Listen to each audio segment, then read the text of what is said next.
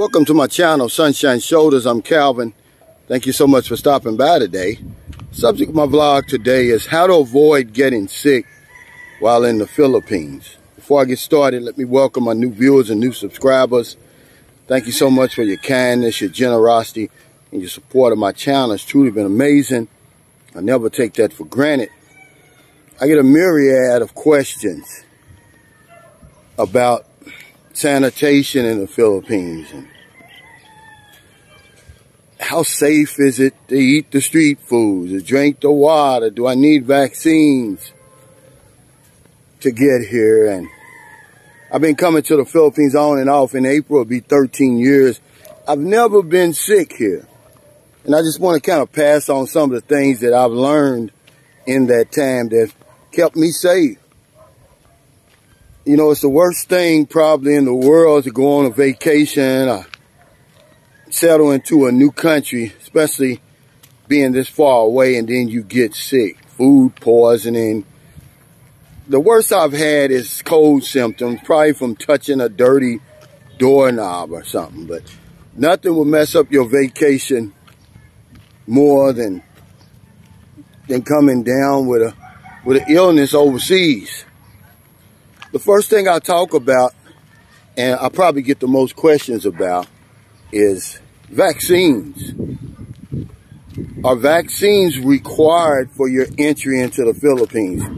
Now, we're going to talk about pre-pandemic, and the answer is no. Now, is there vaccines that the State Department recommends that you take? Absolutely. But do you need them pre-pandemic to enter into the Philippines? No, I've never taken a vaccine here. The only vaccine that I've taken in almost 13 years is recently I took the COVID vaccination. Now, I was in the service, and of course in the United States, all through high school, you have to have your vaccination record updated. So I don't know if those vaccines are still active inside of me,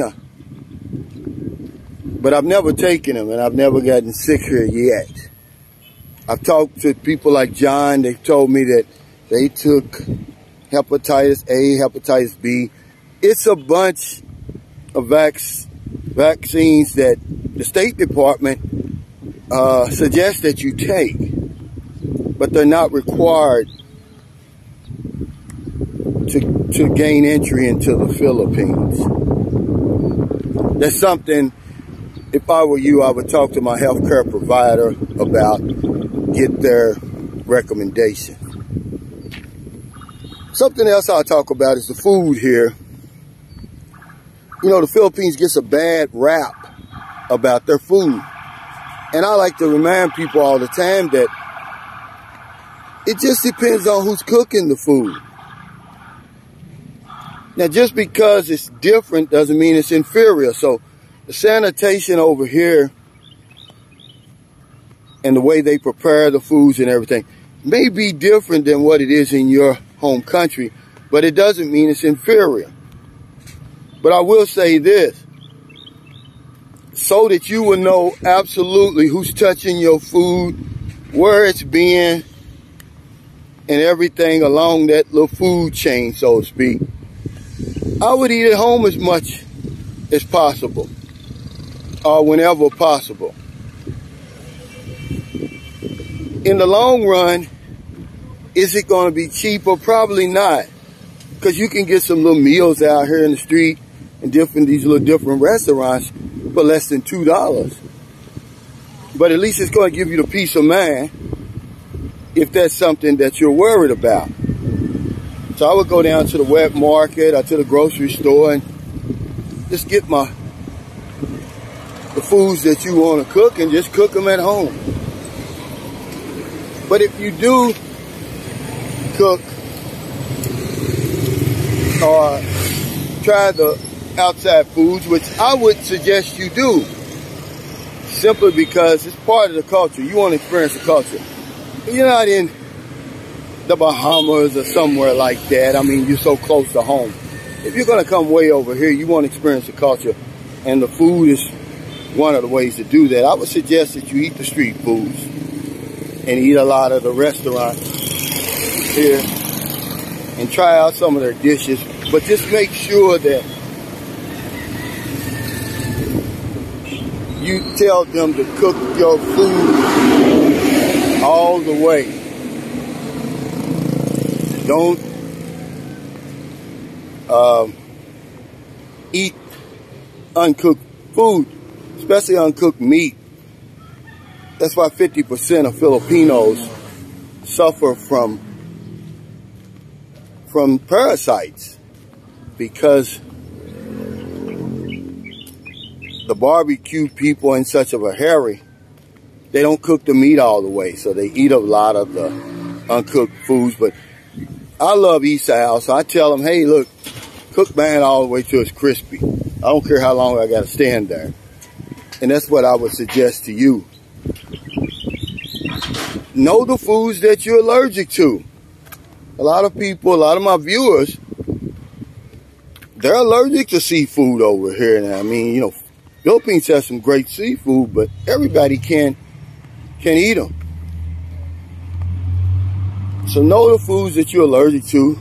Stay away from those foods. And remember, at the end of the day, it's your decision. Don't feel that you're going to hurt anybody's feelings by asking them to cook your food a certain way, or declining foods if you don't like them. But that's just a way that I've been able to avoid getting sick, because I've tried just about everything here. I've eaten in the mountains, in the province. I've eaten in the squatters area, on the street, and I've never gotten sick. Am I lucky? No.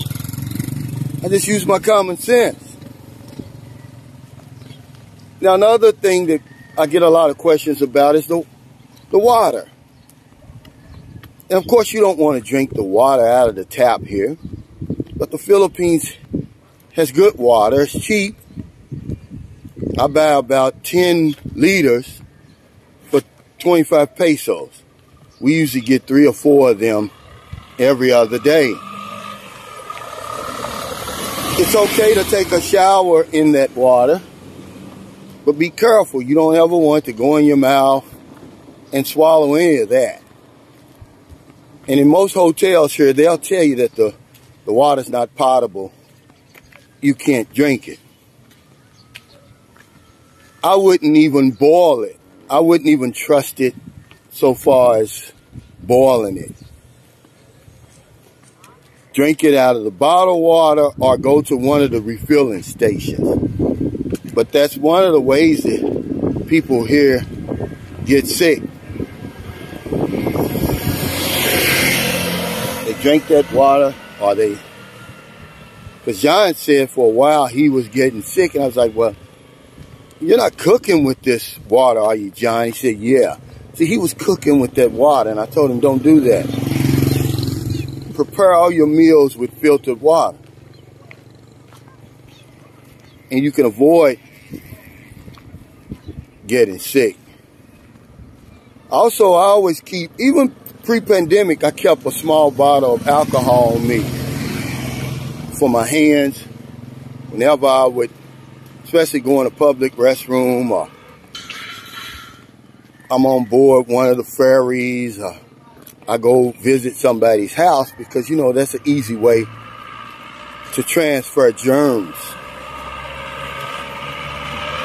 But as far as the Philippines being a cesspool, like a lot of people seem to think, it's really not. And just because they do things differently doesn't make them inferior. I've eaten everywhere. I've tried just about all the foods, and I've never been sick. Never taken a vaccine here, except for the COVID vaccine, and it's basically mandatory here. They may not tell you it is, but if you want to really enjoy the Philippines right now during the pandemic, it's probably a safe bet to go ahead and get vaccinated. Otherwise, you're going to get put through the ringer just to get into the mall. Certainly if you want to travel.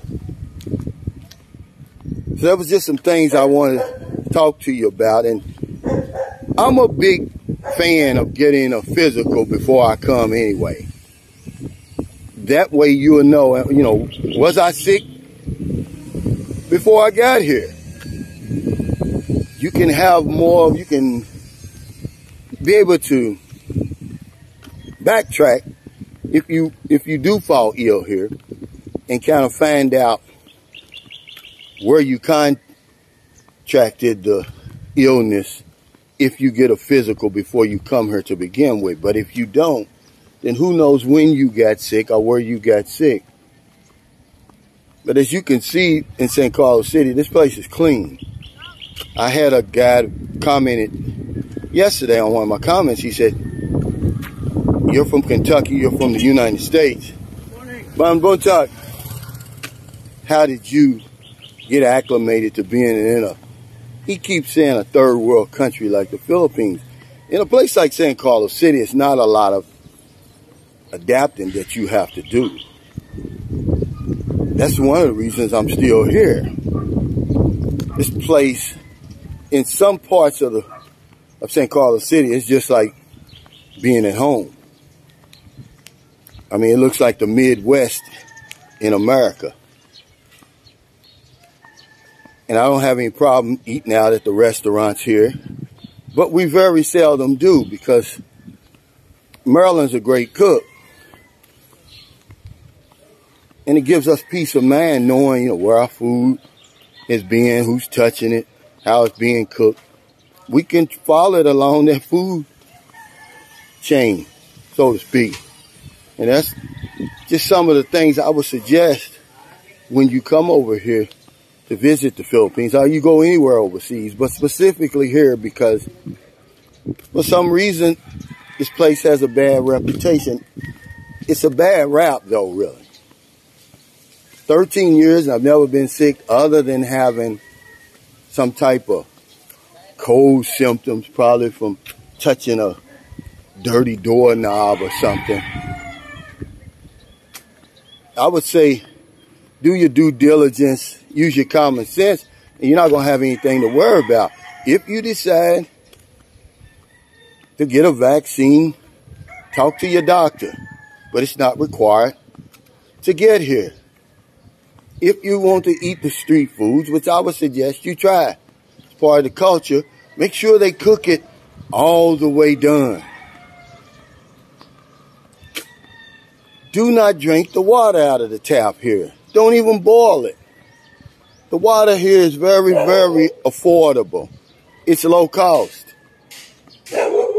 I buy 10 liters for 25 pesos. That's about 50 cents. You can easily avoid the risk associated with drinking that water out of the tap because most of it's not potable. And they'll tell you it's not. Can you take a shower in it? Absolutely. Get a physical. Be up to date on your health. You may be sick already before you get here. And then you come here and want to blame it on this place, but it's not. You can see it's very, very clean. I've eaten all over this place. In the mountains, in the province, squatters area, on the street, of course in my house. I've never had a problem. Not one time. So thank you so much for stopping by. I just wanted to talk about that today. I get a myriad of questions about how to avoid getting sick over here. And I just thought I'd do a video today. I think if you just come over here and do the things that you normally do, you're going to have a great time. You're not going to get sick. But know what you can and cannot eat. That has a lot to do with it. Avoid the foods you're allergic to. don't feel bad about turning down a meal, thinking that you're going to make somebody angry or something like that. They'll get over it. So if you're in America, it's late. And I hope before you got in the bed, you were able to help somebody. But if you're on one of them late grocery runs, beer runs, weed runs, just getting off second shift, or you're on your lunch break, and you see somebody in the street, buy them something to drink, buy them something to eat, give them a few dollars. In the Philippines, it's early. I don't know if it's, well, I guess it's about 8:30 a.m. Good morning. You have the whole rest of the day. Find somebody over here to help. No excuse not to help somebody over here. Not a day goes by that I don't help somebody in some type of way here. Because if I don't know anything else, I know this one thing for sure. When we help other people, we help ourselves. Take care. Stay safe. Stay COVID free. And I'll see you next time.